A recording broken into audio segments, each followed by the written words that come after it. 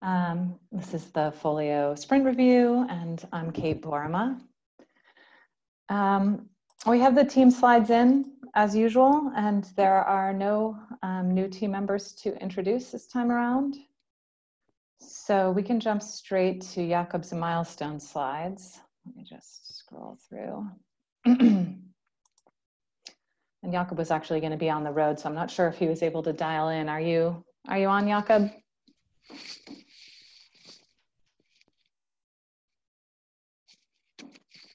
All right, sounds like Jakob is not able to dial in, so I will just give you the highlights. So for the Goldenrod Q2 release, you can find the full release timeline linked here. There's many details on the various milestones up on the wiki. This is a summary, and the next big milestone is highlighted here. The 12th of June is the module release deadline for all modules. That's next Friday. There's another milestone coming up that's not shown here. At the end of this week, the 5th of June, we are aiming for a code freeze for the release as well.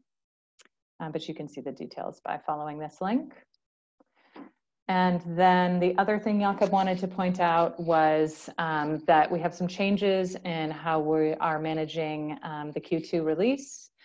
One of the big ones is the release spreadsheet that tracked versions and releases and assignees is moving into Jira. And there is a really good write-up here on the wiki describing the new release process. And if you have any questions about that, you can ask on the releases channel and tag Alexei Petrenko, who's our release coordinator. And I believe that's really all there is to say.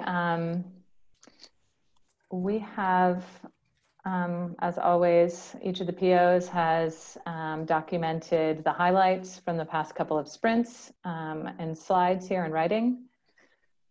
But we're going to skip those and jump to the demos.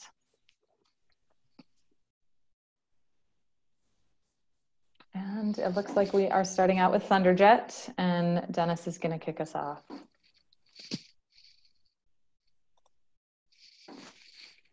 If he's on.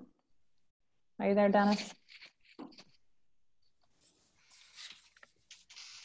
Looks like he's maybe not got audio yet. So maybe we'll skip Thunderjet and come back to them. Let's see, who did we have next?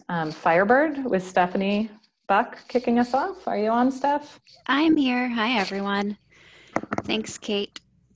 We will be showing you QuickMark. This will be the second time, and we will be able to show the end-to-end solution. So we'll be able to show edits and changes saved to SRS and reflected in the instance record, along with some improvements that we've made in the last few sprints. Mikita, are you ready? Yeah, hello. Do you see my screen? Yes. Okay, so yeah, I'll present some improvements we made for QuickMark editor. And let's go to editor. So the first one is that we have like a space between like indicator for subfield and its value. Pretty small change, but seems it's useful for users. Another change for subfields is that we have expandable input, and we can insert as many text as we want, and it will be displayed. So like an example, we have another one. Another improvement is that we changed display view of 008 field, and now it's just a row, like to save space for the screen.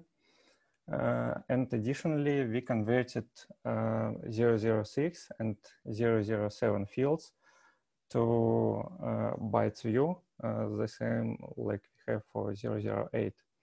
And to compare with 008, 006, and 007 could be added. So yeah, we see bytes view. And let's create 007.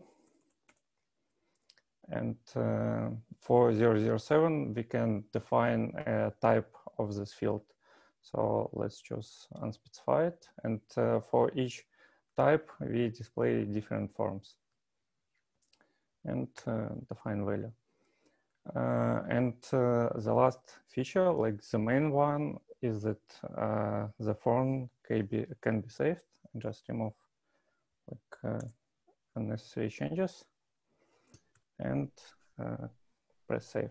So we can see that record has been saved, and yeah, we have new field edit like 007. And that's me from my side. Thank you.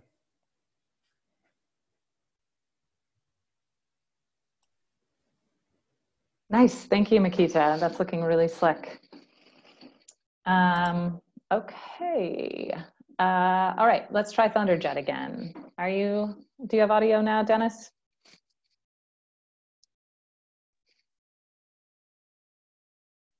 Dennis, are you on mute? All right, I guess he's still having issues. So let's move then to FOLIOjet. It looks like Alexi is up first. Yep, and I'll just mention real quickly, this is Anne-Marie. So Alexi's gonna demo updating of instances and items. We're having a little issue with holdings right now. So this is one of our big things for Q2 is to move from just create to being able to update as well. We also have a little mapping update for the preceding and succeeding titles. And then Maria is going to show a new UI piece, which is just getting underway of being able to make modifications, basically kind of batch edits to incoming files of MARC records. So that's what they're about to show.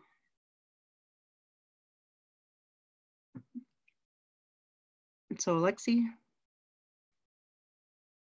Hello everyone, let me share my screen.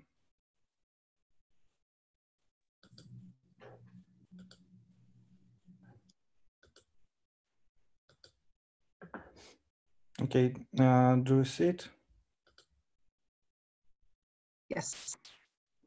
Okay, so we added some new functionality for data import process, and now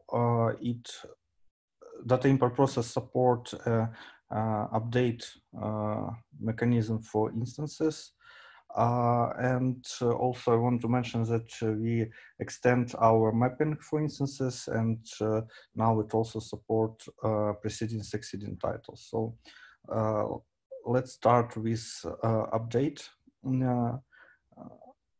action for data import. So I prepare prepare two MARC files. One MARC file have information about instance, so we can just upload it.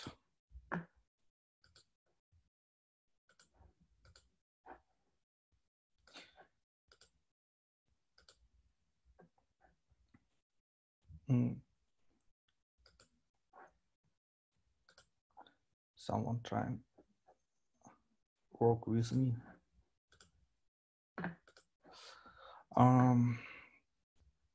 Test. And we use job profile that contains 3 actions: create instance, holding, an item. So we can run this job profile.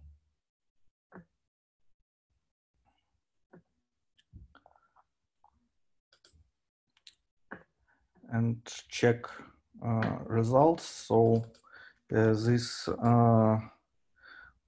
record successfully imported. So we have a human readable ID in O1 tag, have field 99 fields, and we have a state for this record as actual state. Let's try to open it in inventory. Yeah, so we have created instance with holding and related item. So let's update our mark file with new human readable ID in O1 identifier, and try to upload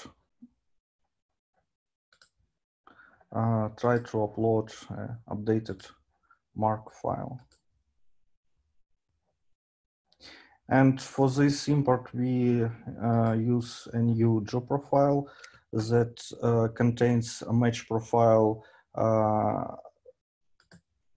And in this match profile, we try to find existing instance by human readable ID and match this value with O1 field. And in case if we find this instance, we try to update it. And the same for match, same match for item, but it should use barcode number. So let's run our job.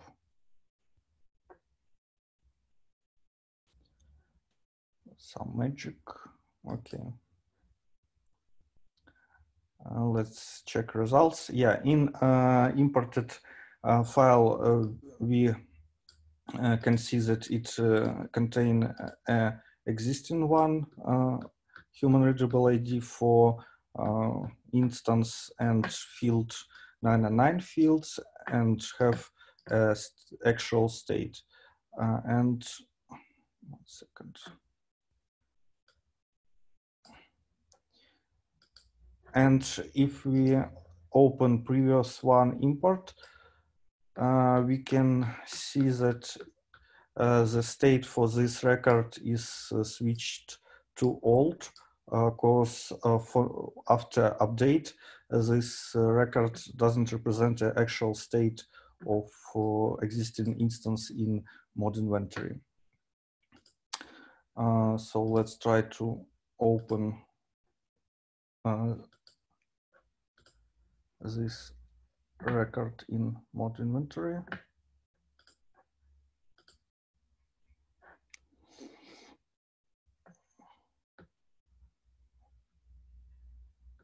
Yeah, so we change value in nodes. So it was not changed. Now it switched to changed. And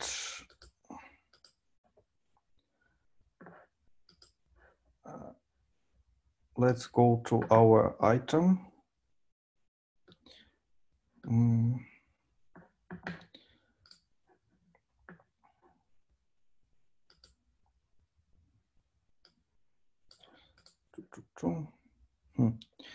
Something wrong with call number suffix, so I need to recheck it, sorry, but yeah, it should update related item as well as existing instance, yeah. And what about preceding succeeding titles? So we can import our mark file with default load or using our job profiles. And in newly created instances, so let's try to open one.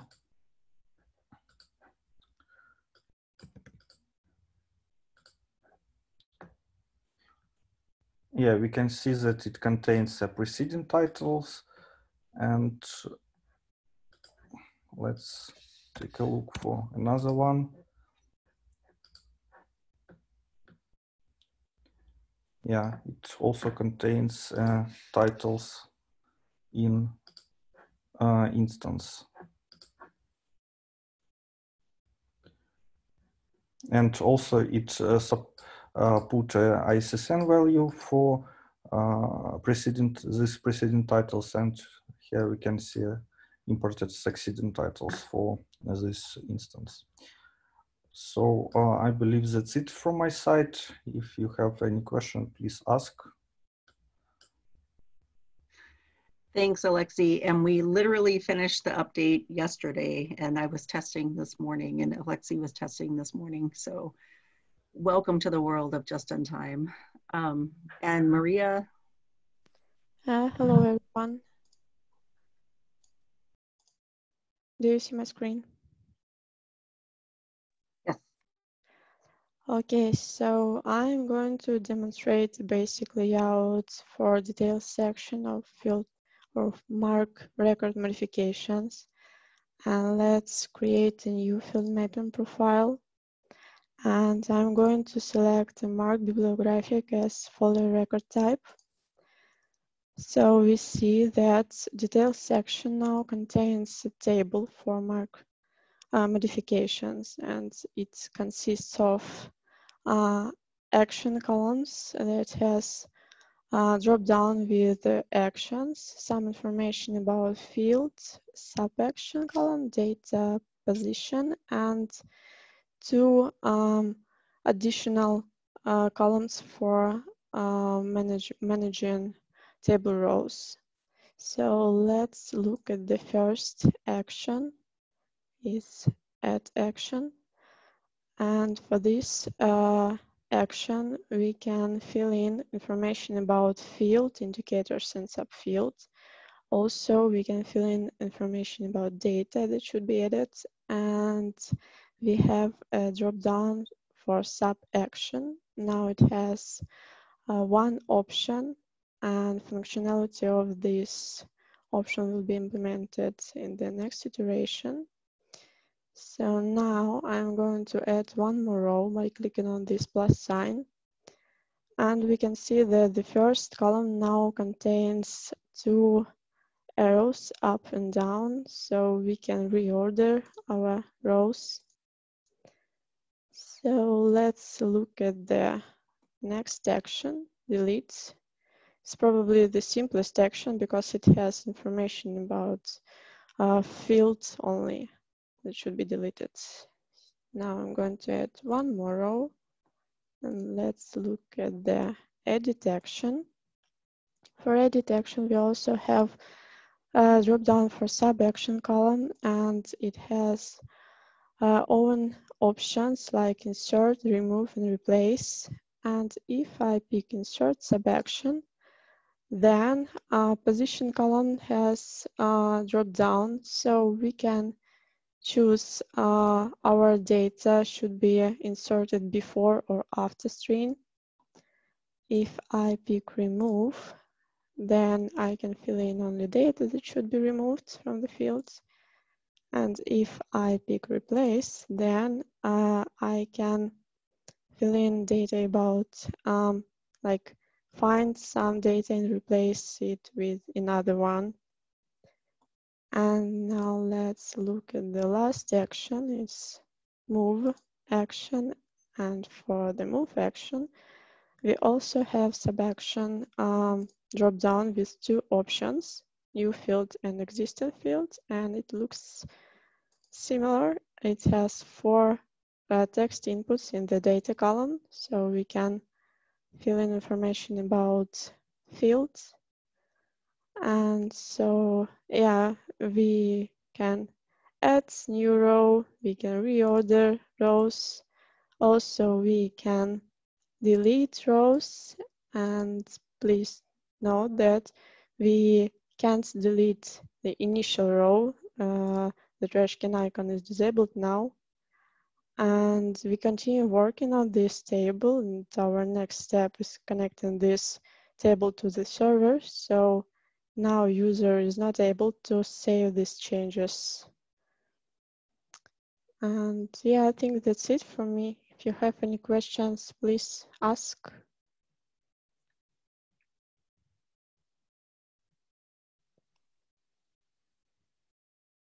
Great. Thanks, Maria. This looks really powerful. Thank you. Very cool. Okay, so it sounds like Dennis is back with audio. Are you there, Dennis? You want to kick off for Thunderjet? Yes, thank you. I can hear you now.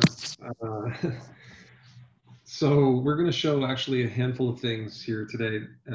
And it's whenever we do these, I feel like I need to mention there's so much work that happens on the back end. We're not necessarily demonstrating here, but through the front end, we're demonstrating. Obviously, most people will acknowledge that, but worth mentioning. The first thing that we're going to show, I'm going to hand things over to Alexei, and he's going to show the ability to edit orders while they're in the open state.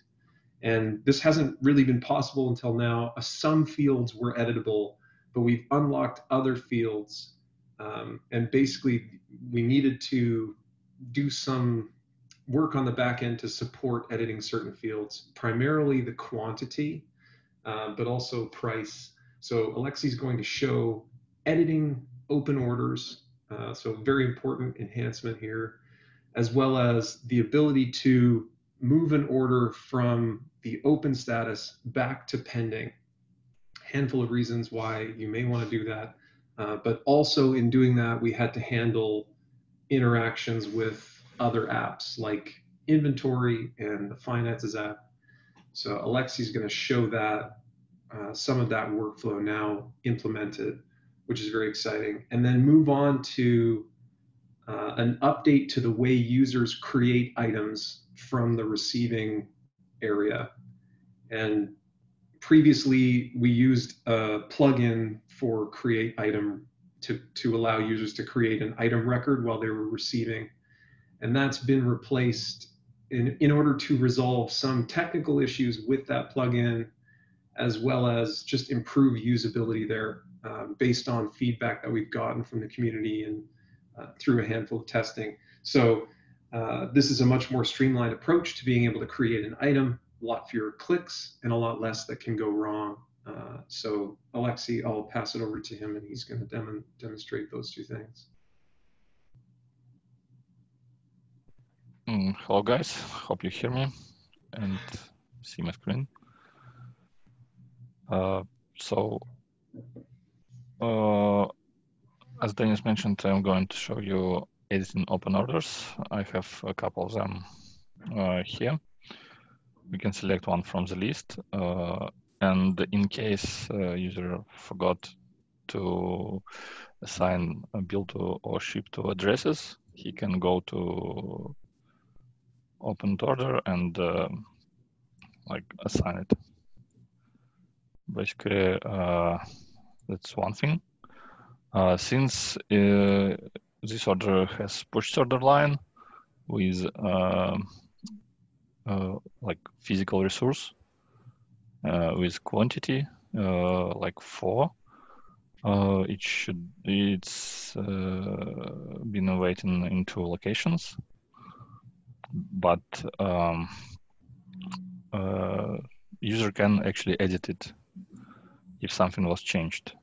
So most fields are disabled, but quantity could be edited and the user can delete actual location. So it's like 2-2 for now. But since pieces were created on the step of order open, we have like this model window with pieces created, and the user can observe that pieces are created, select corresponding.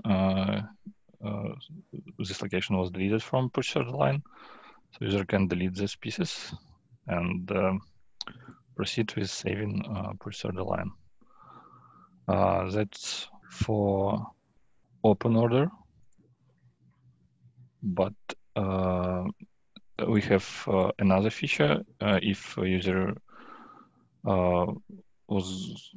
wants make this order pending, to edit more fields, he can transfer that with separate permission to pending status again. So push order line is editable at all. He can still reduce locations.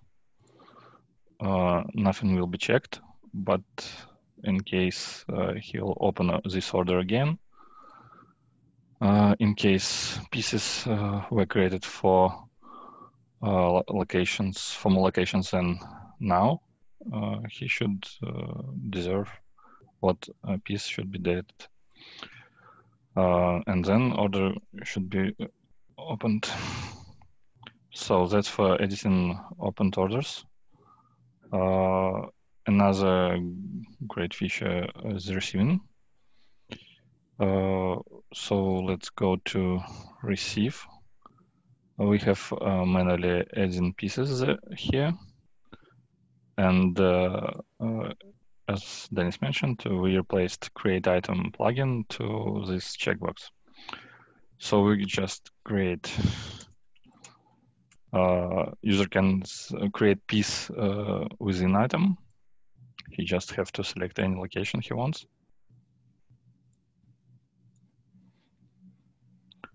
He can quickly receive this, but I'll show you what's going on this long way. So item was created and it's linked actually to the piece. He can go to inventory. Item is creating on order status. So let's switch back to the receiving. Here I have piece without item.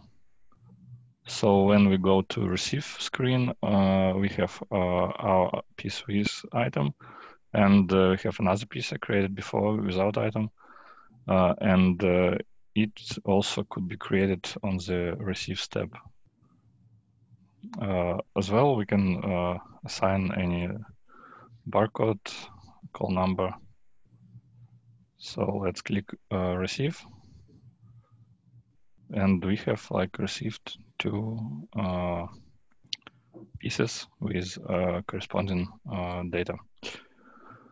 That's it actually from my side. Thanks. Thanks so much, Alexei. So the next thing we're going to look at is another set of things that we've been waiting for a little while, depending on who you are probably. But the first is the ability to use acquisition units with organization records. So you will see the acquisition unit in two places on an organization record. The important one is at the top, where you're actually assigning an acquisition unit to an organization. Andre is going to show us how we do that. And from that point, you have a similar protection of certain organization records with that acquisition unit. You can also add acquisition units to an account. And that doesn't actually restrict editing or visibility of organization records at all. The intention is to use those later on when we're importing information. So an example might be importing an invoice from that vendor. Using the account number, we'll be able to assign acquisition units to it, or the appropriate acquisition units. So Andre's going to show that, as well as some important updates to transactions, which now includes a transaction type called pending payment. That's just going to help the system keep better track of values that we have an invoice for, and making sure that we're tracking the amount that is put aside for that invoice in our funds. So we have a pending payment transaction that ultimately gets replaced by a payment when the invoice is paid. So Andrew's going to show us those two things. Okay, thank you, Dennis. Hello. I believe you can see my screen. Yep. Thank you. So firstly, as Denis mentioned, I'm going to demonstrate the ability to assign acquisition units to organizations, records, accounts, manage and filter them. So let's go to organizations. I prepared one. Let's find it. And if we go to edit screen, we'll see new field named acquisition units, and from drop-down list we can see that our user belongs to acquisition units demo unit, and we can assign it to our record. And one more, we go to accounts and see the same field and can assign acquisition units to organizations accounts. And let's save it. So on detail screen, we can see updates and accounts and an organization. And let's reset our filters and check that acquisition units filter is working. Yep. The second feature is to introduce new transaction type. It's pending payment. Let's go to invoices. Here we can see prepared invoice in open status with one invoice line, and here we can see that subtotal is $25 and it's fully covered by demo fund. And so to see that a transaction and pending payment is created, we need to approve this invoice.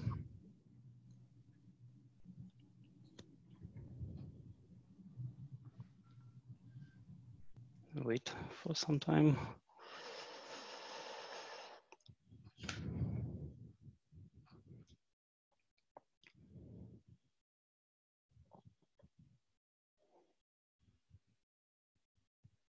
Yes, invoice was approved successfully, and now we can go to our fund to check the new transaction. So we need to find our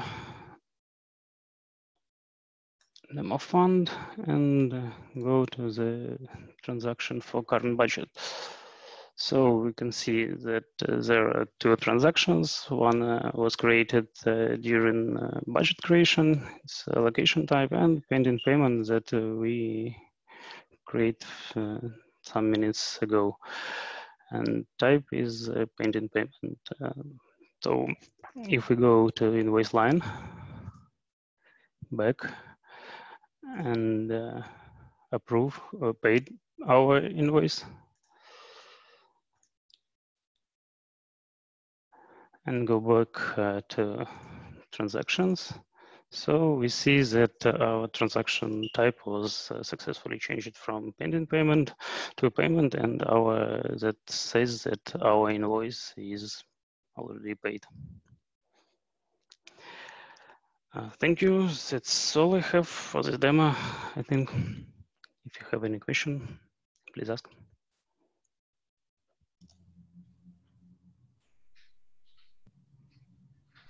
Great, thank you. That looks great. Thank you. Okay, so Vega is next on the list, and Darcy was going to say a few words first. Sure. So we're going to demo two smaller pieces of work, but I wanted to mention that we've been working extensively on automated patron blocks, which is a rather large feature. And so we're hoping to complete all the back-end work this sprint that we're in now, as well as finalize the front-end work. But it's been taking a lot of time. There's not a whole lot to demo at this point. So we went with some smaller pieces to demo. I also just wanted to mention that I really kind of applaud Vega for finding a couple pretty serious security issues and bringing that to everyone's attention. And the one that maybe people are most aware of is the fee-fine actions issues that we were having. And so we're in the middle of designing a pretty big refactoring of that. And with that, I'll pass it off. I don't know if Alex, were you planning on going first? Yeah, sure. Okay. Can you see it? Yep. Yeah, so I just wanted to show you a few small changes we have made to password complexity requirements. Now, before these changes, passwords containing keyboard sequences or repeating characters were not allowed. So these two requirements, they have created a lot of confusion for the users, and they were dropped. So as you can see, the only requirement this password breaks now is the absence of a special character. And also, before these changes, passwords were not allowed to have single white spaces. So now white spaces are allowed. And the only new requirement we have introduced is the rule that the password could not have consecutive white space characters. So if I introduce another special character, as you can see, this password now breaks the rule about consecutive white spaces. So if I remove those, this password becomes valid. And that's it. That's all I got. Thank you. Great, thank you. I'm actually really excited about that change. Those requirements were really strict before. Okay, was Anna also going to present something from Vega? Yes. Hi, everyone. Hello.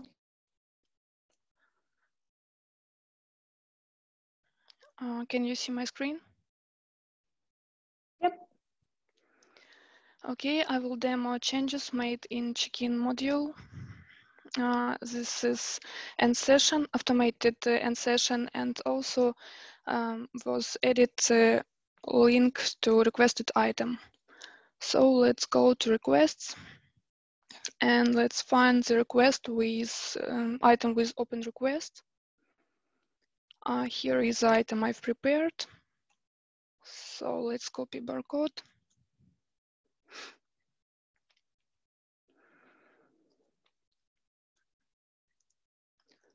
So item is checked in now.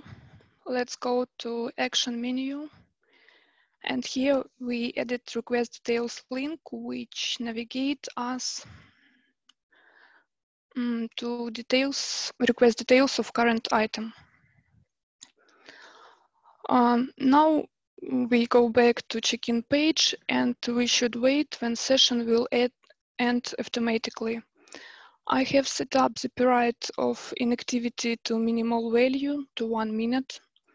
In this way, if any events such as mouse clicks and so on will not occur during this inactivity period, then session will end and checked-in items will be cleared from the page. If, for example, I will click somewhere on the page, I will not do this. The timer will be resetted and will start countdown from the beginning. In this way, session will not end if I'm interacting with the page. So we will wait a little bit more. And here we go, session was ended automatically. I guess that's all from me. Thank you for your attention. If you have any question, please ask. And I stop sharing my screen. Thanks, Anna. Okay, so core functional is up next, and we had a lot of stories that came together the last couple sprints. So a lot of things to demo, from claim returned to marking items withdrawn to call number searching, declared lost, a lot of things. And actually we're doing pretty well on time. So I had told the guys that they needed to rush, but I think you can take your time. So we'll kick it off with Bogdan. Yeah, hi guys, let me share my screen.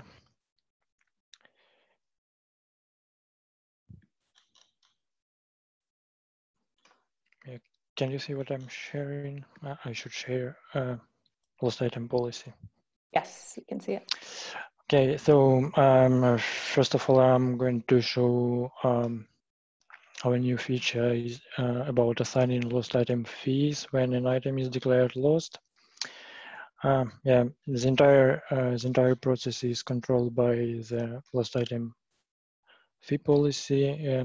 Here we have charge amount for item section. There are actually two types of charge. It is actual cost. It is not implemented for now, and set cost is some fixed value that will be charged from the pattern once he has declared an item lost. There is also option to charge some lost item processing fee, but it is not mandatory, and it can be disabled by choosing here no, or by setting a 0 value here. Okay, but let's leave both fees just to test changes. So now we need to check out an item and then declare it lost. Okay, let's go to the loan details page. Okay, declare lost. Confirm. And yeah, once we confirmed, we should have two fees assigned. First of them, as you can see, it is lost item processing fee for 10 in some currency and lost item fee for 50 some currency. Yeah, that's basically it that I have to show for this feature. Thank you guys. Do you have any questions?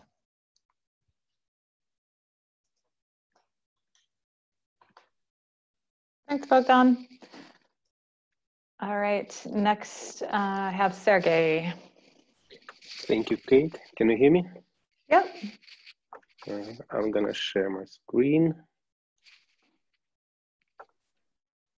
I hope you can see it. We can. Okay, I'm gonna start from improvement in behavior of item with status withdrawn. And this item is here. And this feature about displaying or hiding some options in pane header drop-down menu for this item with status withdrawn. And as you can see, the option mark as missing is shown here. And the option create new request is absent. And in other words, we can create a new request for the item with status withdrawn. And if we go to the request application directly, so I'm gonna copy the item record for it, and go ahead to the request application. And if you try to create a request for this item, and you can see the module window appears and says that the item status withdrawn, this item has status withdrawn and cannot be requested. And in request and information segment, you can see the message that no request types available for selected item.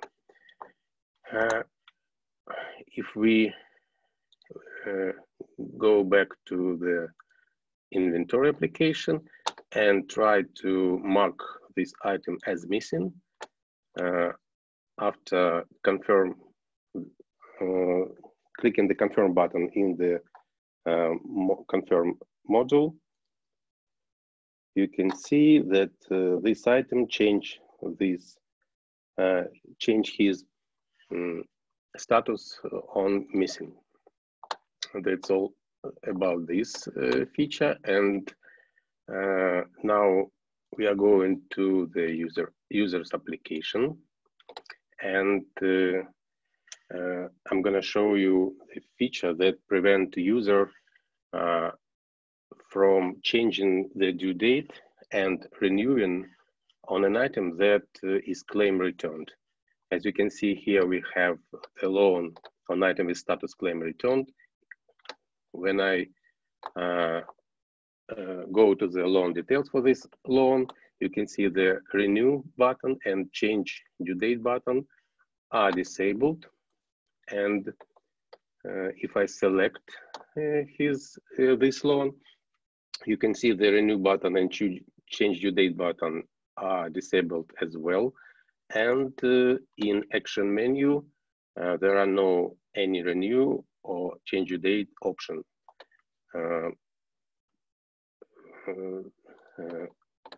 If we select both of these loans, on item with status checked out and on item with status claim returned, you can see the renew button and change due date buttons are available. And after renew, you can see the message in renewal status field that the item is not renewed because it is claim returned. And the same situation, if we click the change due date button, you can see the message in other details field.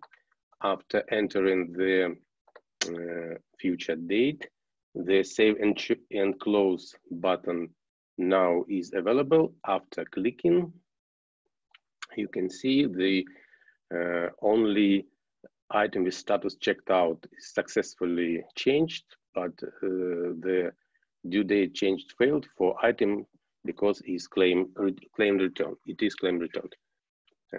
That's all about this feature. And finally, there is a new option in inventory application. I'm gonna clear it.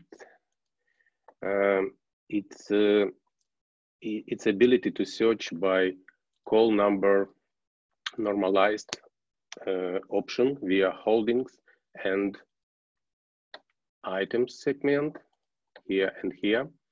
They works very similar. And I do want to mention that at first there was just a huge number of options for implementation of normalizing the search.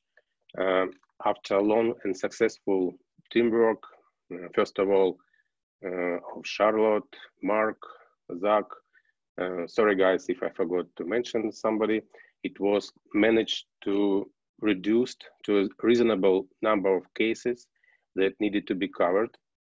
And the main work of the backend was done by Bogdan Suprun. Thank you, Bogdan. And now on front-end work, we have the ability to search among call numbers normalized among call number fields using this option. And it doesn't matter how we enter the value in this search field.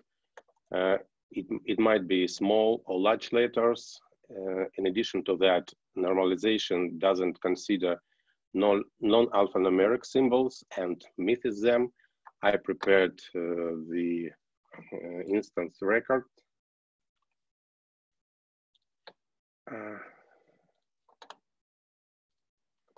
With holding that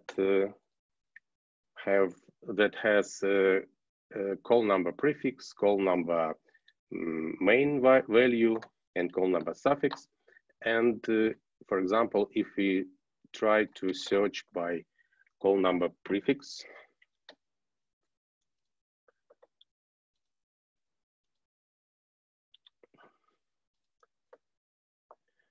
we can find this.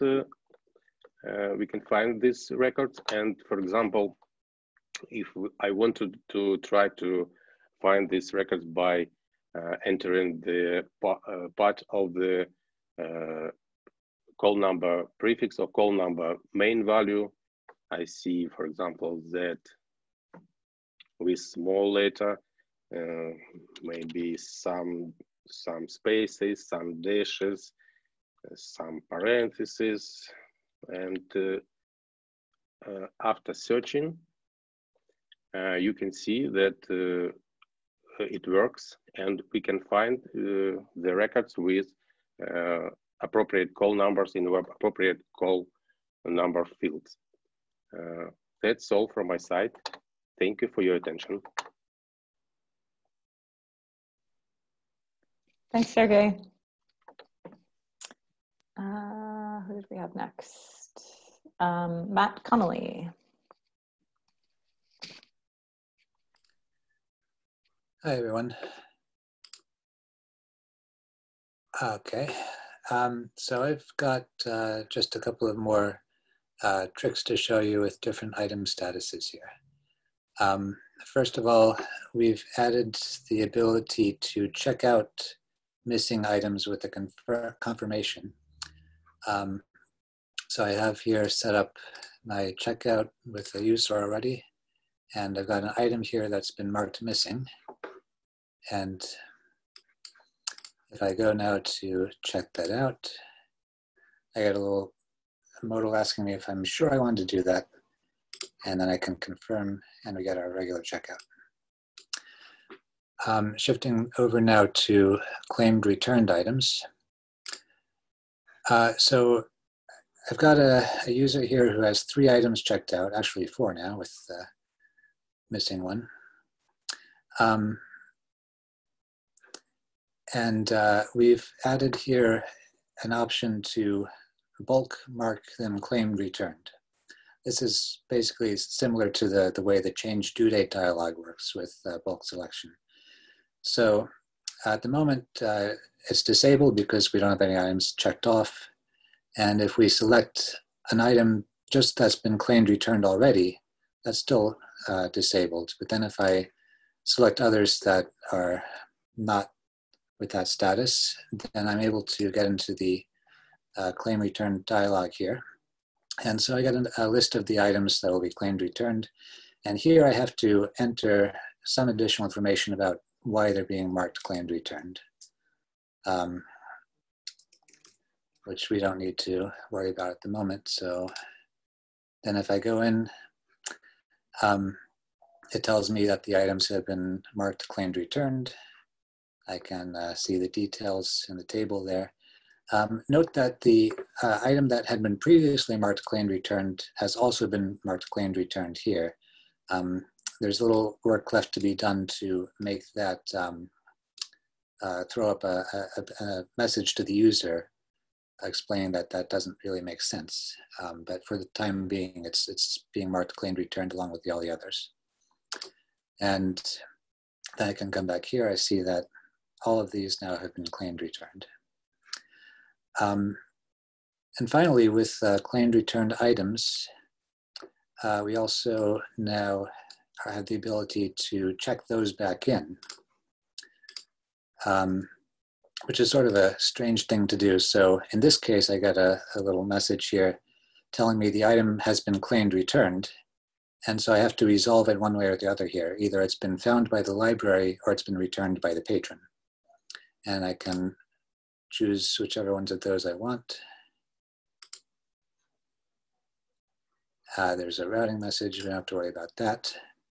And so that's now been checked in. And so if I go back to, oops, where'd it go?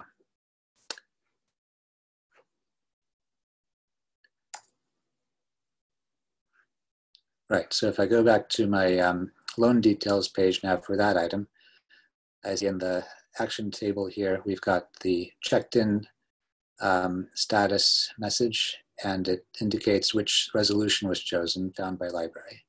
And so that's now recorded along with everything else. And I think that's it for my list today.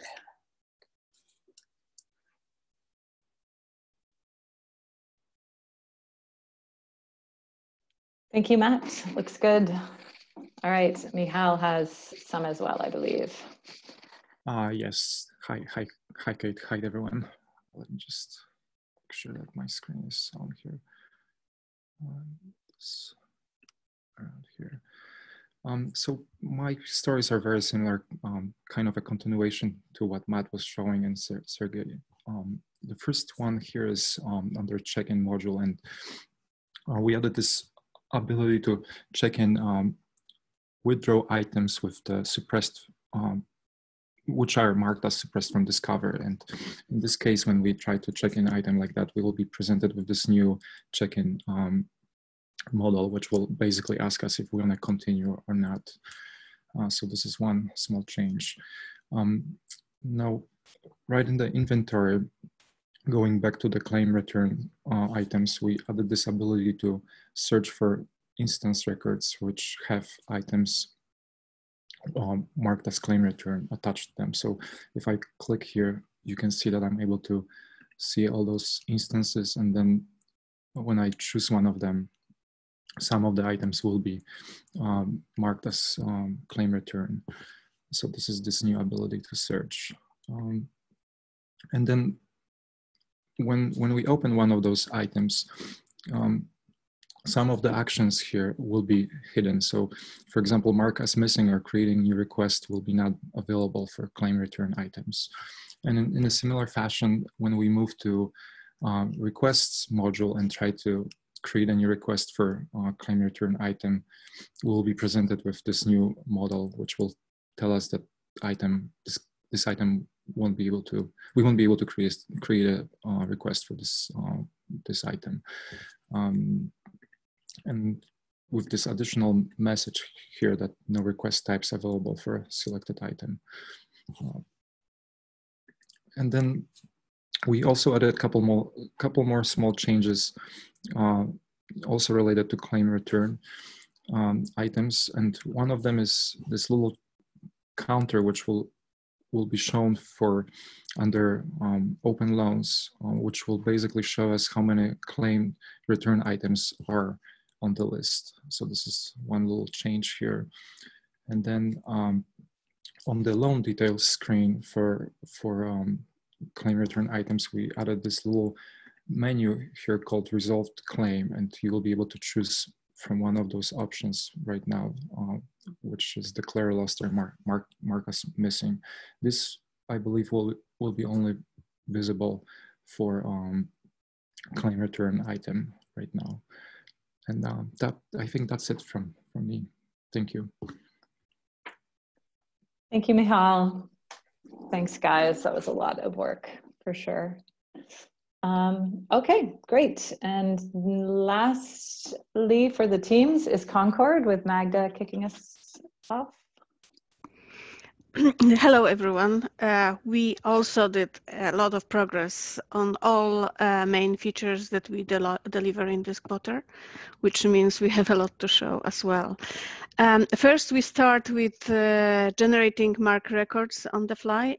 Ilya Borisenko will present this work shortly. In addition to the fields that we demonstrated previously, we now added support for 005 field, which is the date and time of latest transaction. We support several identifiers, publication date, subjects, and we also generate a leader for each record. And the mark validation continued to pass. The next big part we work in the last 2 sprints was mapping profile and job profile. This work will be demoed by Evgeny Maltsev. And what we did in the recent sprints, we have created default mapping and job profiles that will allow for export of inventory instances as they are stored in source record storage or generated on the fly. We also completed a significant part of the work that relates for setting up mapping and job profiles. We also started, and we will continue to work on that in current sprint, on saving and implementing or applying the transformation that will allow the user to append holdings and item data to existing mark BIP record. On top of all this work, we don't sacrifice the quality of the code we do. We test a lot and we test early, so we can find and address the problems quickly. Victor Soraka will provide a high-level overview of the team approach to UI testing. Ilya, are you ready? Yeah, sure. Hi, everyone. I'm Ilya Borisenko from Concord team. So let me share my screen. Okay. Can you see my screen?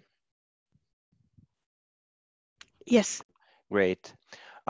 So I'm going to present to you functionality that Concord team developed during last sprints. It relates to generating Mark BIP records on the fly, and we added support for several fields that Magda mentioned.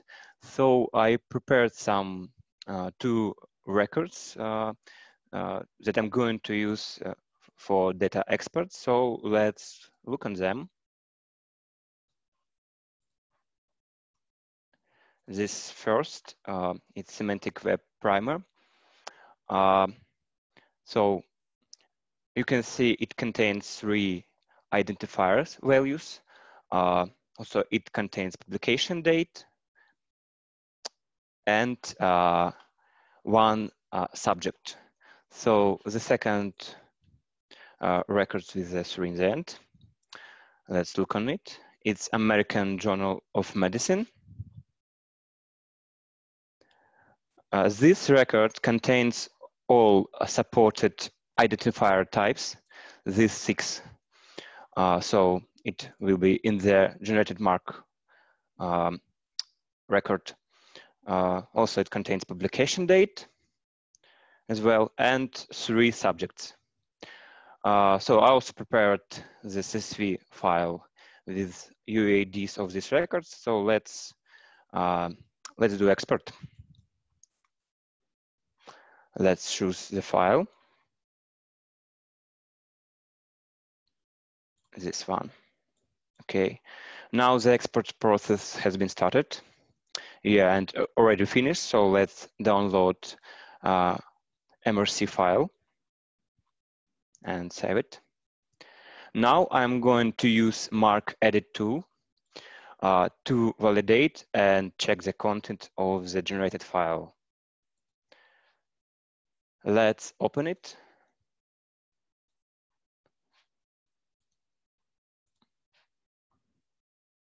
So this one. Okay, now let's validate this file. Okay, and you can see that there are no errors. It's fine. Now let's look on each record. So you can see field 005. It's a date and time of the latest transaction.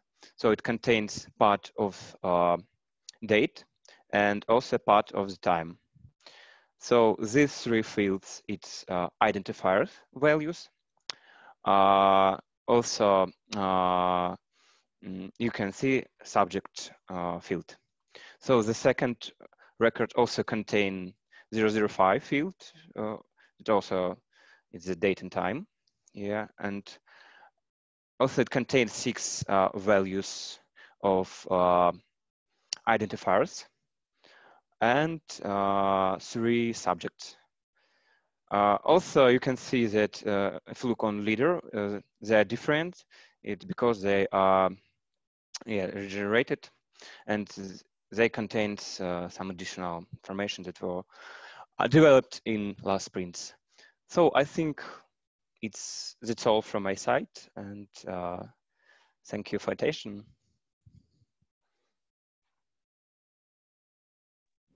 Thank you, Ilya. Evgeny? Hi, everyone. Do you see my screen? Yes. Okay, I would like to introduce updates in the data export model.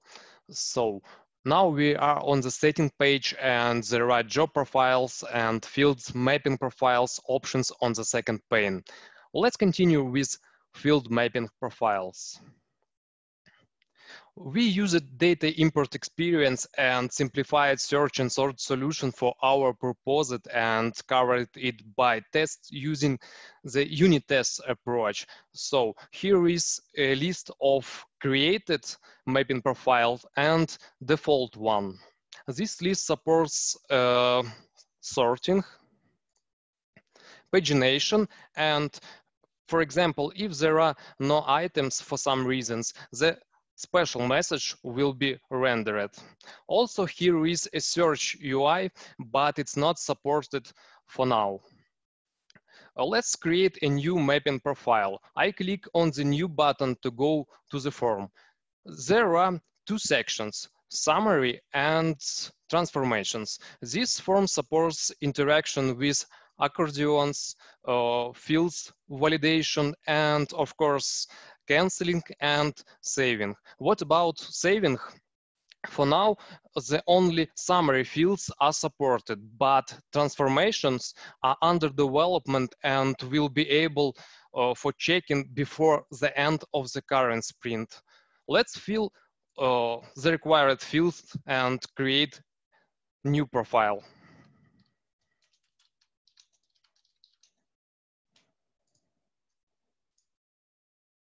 As you can see, the list of the items refreshed and the callout is displayed. So it looks like everything works fine.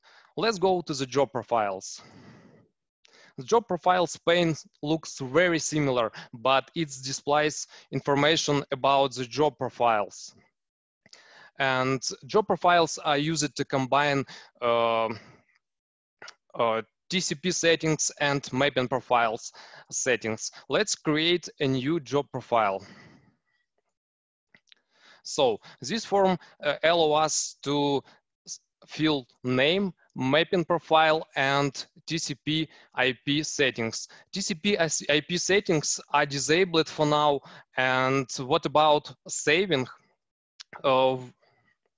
We have already merged changes for saving, and they are available on the testing environment, but it is now under the redeployment, so I will show it the next time.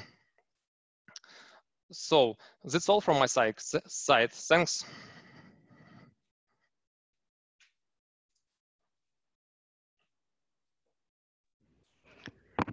Thank you, Evgeny. Victor, are you ready? Yeah, let me share my screen.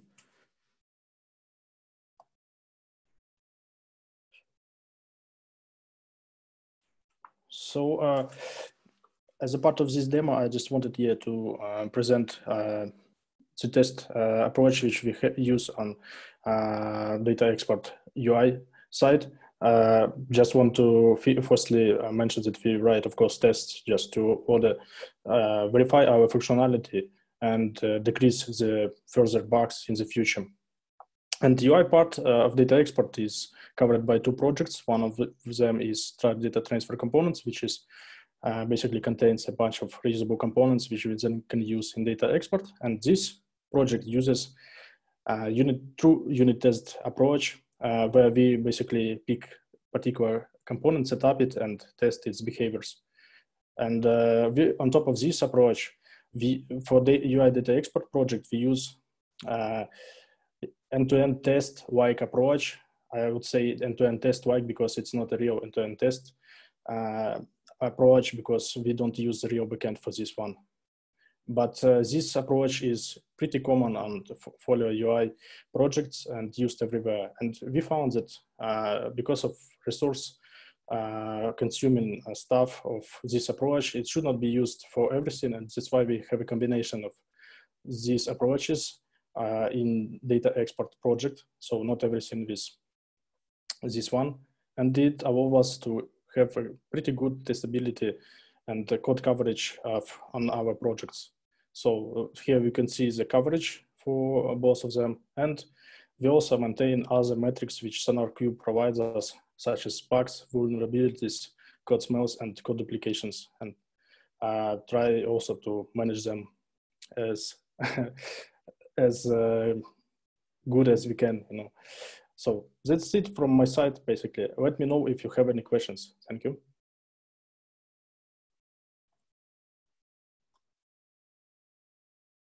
All right, looking good, Concord. Great progress.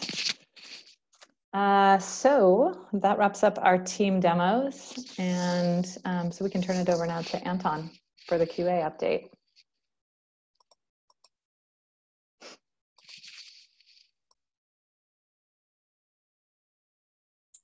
Hello, everyone. Can you see my screen? I suppose you do. Yeah. Well, I just want to thank Victor for such a meticulous work in terms of testing. And we're making a good progress, but I wish all our components would look like that in the Sonar Cloud. But that being said, my usual update on the Sonar Cloud data. So this is what we have for the core modules. So, excuse me, pretty much status quo. Not a lot of changes for coverage, except Stripes components at the bottom, creeping up to 80%, slowly but surely. Guys are chipping away and just few, like half percentage point away from desired green color. So keep on at it. Well, you're almost there. So the quality dashboard link is on top. Feel free to explore it on your own. It has been updated with the latest, after the latest 2 sprints. So just summarize shortly what happened in the past 2 sprints. We declared a war on old bugs, and we attempted to close everything that's more than 12 months old. We still have quite a few to work there. It's mostly on me, working with the core platform team, making sure we didn't close something that's important. There's a good bunch, but that being said, we reduced the bug count from 758 to 372. So basically half of the bugs that I was complaining about was old, outdated issues that we don't need to kind of worry about at the moment. So kind of creates a cleaner picture and creates a better focus for you guys, and creates kind of gives us hope that bugs can be squashed, and it's not some kind of endless games when they multiply before we kill the old ones. So that's on bugs. So now moving on to another change that we did, and many of you kind of hear about accessibility testing. So we separated those defects into totally independent categories. So on the dashboard, they're being tracked separately. And even though it's important, but it's, as of right now, it's not a release blocking issue. So we just track them separately. There are a couple of links on this slide. One is for product owners to use how to approach accessibility testing, and the other one is linked to the GitHub repo which has dev primer documentation on accessibility testing. So I'm sure through the dev leads and through product owners, accessibility testing will come up. So you'll have to figure out the approach on testing. So there's always a challenging with the old modules. They're probably easier time that you'll have with the new modules.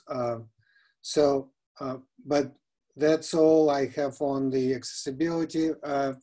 Defects, just be aware that they're separate kind of category, and then we'll manage it kind of as a separate chunk of work or separate part of acceptance criteria that you'll have to develop and define how you're gonna go after them. Now, on to API integration tests. Few good things happen. Karate framework pilot is complete, and here's the link to the GitHub repo that has documentation on how to create API integration tests with by using Karate framework.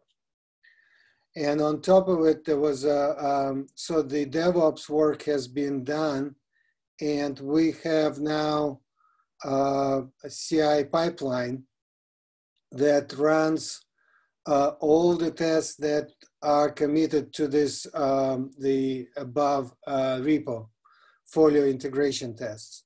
So if you develop tests and commit them to that repo, they will be ran on a daily basis in the automation section of Jenkins and the job called FOLIO integration. So for any additional help or questions, you can contact Vasily or Evgeny, and they will help you out to get started if you kind of looking to build out your API integration tests. So in addition, we do have some teams develop large number of Postman tests, and we are planning to create kind of twin pipeline, similar pipeline that will execute Postman tests. And in the long term, we kind of encourage you guys, again, based on backlog priority and time and everything else, but we encourage you to migrate your Postman tests to Karate tests. But again, it's just balancing all the feature work and all the other work that needs to be done. And so the next item. So you heard a lot about, probably from your team leads, about schema updates testing. So to enable that work, we created vagrant boxes that you can use now to test your schema updates. So we're looking for better ways to do that, but that's initial step. So it's kind of stopgap, or what can we do to enable it quickly, at least to do some testing. So two vagrant boxes that are built on the Flameflower plus hotfixes release as a baseline. So that's your starting point from schema migrations, and then you can use that vagrant box to run your schema updates and see if they work, and trash it and bring the new vagrant box up and retest it when you need it. So there's a release core, so it's just the core modules, or there's a full release vagrant box available. So feel free to use them for your schema update testing. And the last thing I have is, well, as you all know, there was a lot of requests for development integration environments, and that work had started. And we are planning to, that each development team will have isolated FOLIO system, and it will be deployed within Rancher infrastructure. So Rancher is a kind of add-on that manages containers, Kubernetes containers. So each team will have its own its own project, and within that project, you will be able to manage your own system without stepping on other people, other teams' systems. So you'll be able to deploy your folio or just dump it and redeploy it, and do deploy modules from branches, and create the pipelines that would run your integration test even prior to committing to master. So the epic that tracks that work is Folio 2601, if anyone interested. And the team consists of several entities, dedicated resources to this project. So index data, it's John Malconian, TAML, Jason Root from TAML, and EPAM is Stanislav Mirosnichenko. We are hoping to get it in your hands by sometime in July, most likely end of July, but maybe a pilot team will have it sooner. So, but that's kind of what we're aiming for. So hopefully soon, right after the smoke clears for Q2 release, you will have your integration systems that you'll be able to work with. So that's all I have for now. Are there any questions?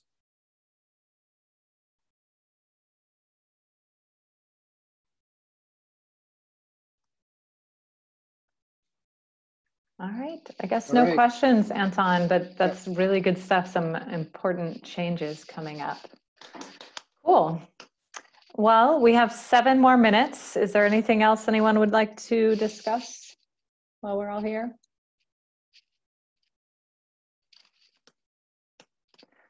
All right, I guess we will end a few minutes early. As always, the recording will go up on YouTube. There'll be a link to the deck as well. So if you want to see the details of what the teams have been working on, including the things they didn't demo and what they've planned for next couple of sprints, you can check that out in the deck. All right, thanks so much, everybody. Have a good one. Thank you, bye. Thanks, bye. Thank you, bye-bye.